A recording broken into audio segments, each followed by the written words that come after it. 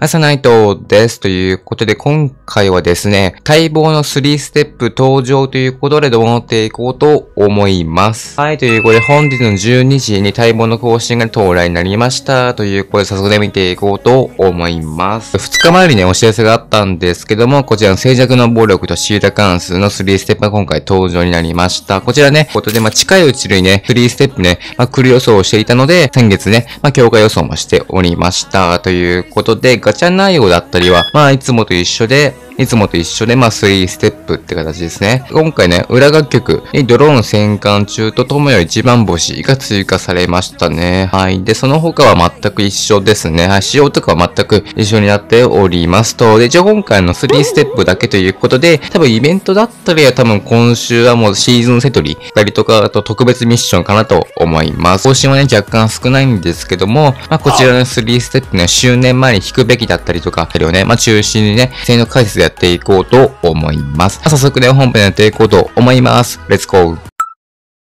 はい、ということでね、進めていこうと思います。ということで、今回もね、注目の新カードのみをね、サクッと紹介していこうと思います。まずはね、成績のボロクを見ていこうと思います。まずはね、小島渚になっております。これセンタースキルパフォーマンス 70% アップ。で、今回スキルがですね、スコアボーナスが来ました。で、期待値がですね、2.46 から 3.14 の強化に、ね、なりました。3.14 でしたね。ちょっと3.46 だ、あるかなと思ったんですけども、3.14 でした。多分おそらくステラ松本編成に入る新カードかなと思います。ここもね、3期生なので、育成数だったりはあるんですけども、今回ね、3号ということで、紙面の方だったりはね、今回ね、おすすめかなと思います。続いて山下しずきになっております。こちらセンタースキルボーカル 70% アップ。今回スキルがコンボボーナスがつきました。で、それによって期待値が 3.68 から 3.72 になりましたね。ということで、こちらはあれかな、こちらはね、一番強いね、期待値になったということで、今回のね、目玉の新カードになっております。普通にここね、普通に 3.72 にね、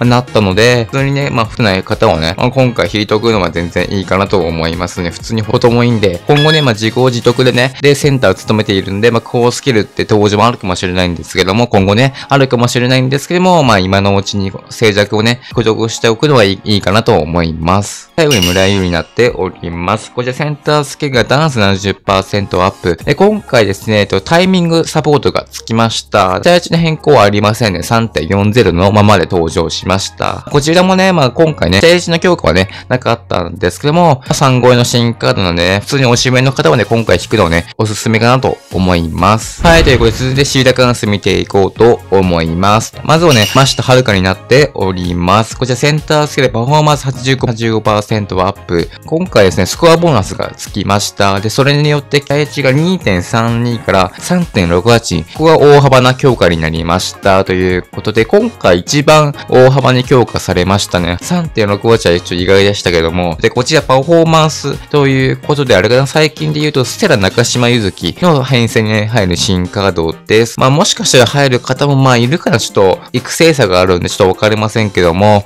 一応ね、入る新カードなんで、普通におしめの方だったりとか、あとステラ強化したいとかだったりは今回おすすめかなと思います。続いて正源寺陽子になっております。こちらセンタースキルがボーカル 70% アップ。今回ですね、コンボボーナスがつきました。で、それによって期待値が 3.68 から 3.72 になりましたね。こちらもね、最大期待値。で、ここも普通に期待値は強いので、今回の目玉の新カードだなと思います。今後ね、センターを務めている曲があるので、高スキルの登場もね、あるかもしれないんですけども、今回普通におしめのカードだったりは、今回ね、引いておくのはおすすめかなと思いますね。で、最後に静か玉木になっております。こちらセンタースキルダンス 70% アップ。今回ね、ライフ回復がつきましたという、でこちらも期待値の変更がなく、3.40 で今回登場しましたね。ということで、個人的に 3.5 の強化でも良かったかなと思うんですけども、どちらも 3.4 枠は強化なく、そのまま登場しましたね。ということで、こちらもね、普通に3号へので、普通にね、もう締めのカードあたりはおすすめかなと思います。はい、ということで最後ね、ガチャ引いていこうと思います。ということで、まずね、ガチャ引く前に今回のガチャ引くべきか、ね、ちょっと話していこうと思います。ということで、まず今回の周年前ということで、ガチャ引こうかで迷ってる方も結構多いと思います。ということで、先月の8月にこちらのガチャティア表というね、ガチャティア表というね、動画も作ったんですけども、その時も結構話してるんですけども、今回の3ステップはですね、3期生、4期生ということで、正直ね、編成に入る進化度も少ないですよ、やっぱり。育成差がね、あるんで、今後ね、育成差だったり改善すると思うんですけども、やっぱり今現状ね、育成差があるということで、編成に入る進化度は少ないよねっていうことで、性能目的で、引くよって語ったり、今回はそんなに無理して、引かなくてもいいかなとは思いますね。だけど今後のその育成差の改善だったりとかで、普通に3期生、4期生の使用率もね、上がると思うんで、そうなっていくと、今後のためにね、今回引いておくのはいいと思いますし、あと普通に走行力だったりとか、そういうところで引くのも全然いいと思います。だけど今回性能面で引くってなったら、ちょっとスルーでもいいかなとは個人的に思いますね。周年だったりとか、今後のセラだったりとか、引いた方がいいと思うんで、普通にコレクションだったりとか、総合力を上げたいだったりとか、そういう方だったら全然引いていいと思うんですけども、今回はそんなに無理してね、引くことはないかなとは思います。これはね、個人的な意見なんで、ぜひ皆さんのね、今回の関数だったりとか、ガチャ引いた方いたらね、ガチャ結果だったりとか、コメント欄で教えてくれると嬉しいです。ということで最後ね、ガチャ引いていこうと思います。はい、ということで、テイク2でございます。はい、ということで、またですね、ちょっとガチャをね、引いていたんですけども、画面収録ができておりませんでした。はい、ということで、ちょっと最近ね、ちょっと画面収録の方が調子悪くてですね、僕 iPhone 14かな ?14 Pro 使ってるんですけども、ちょっと最近調子が悪いということで、またね、画面収録がね、できていなかったんですけども、一応ね、20年引いて、一応シーラカンスの方で、こちらの宮地すみれを獲得しましたね。確定演出が来て、宮地すみれが来たんですけども、画面収録ね、できておらずね、ちょっと動画はね、流せませんということで、またね、2週間前ぐらいちょっとね、画面収録来てなかったんですけども、またね、そうなってしまったんで、ちょっと申し訳ないです。お調子がね、悪いんですけども、でも皆さんは今回の3ステップ引きますかね？どうなんだろう？周年前で、さっきもね、多分言ってると思うんですけども、引く人はね、少ないかもしれないけど、一応3ステップなんでね、